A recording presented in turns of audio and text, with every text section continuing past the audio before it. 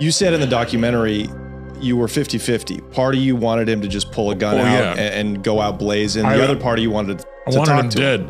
I wanted him dead because so much work has gone into it. He can't hurt anybody else, and it's over with. And we don't have to worry about trial and attorneys and everything else. The other part was I wanted him alive because I wanted to talk to him.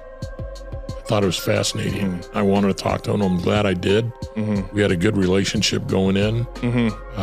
Did you ever visit him when he was upstate in San Quentin? Yeah, I went up there. I had to go up there once. And when he saw me, we were in court here.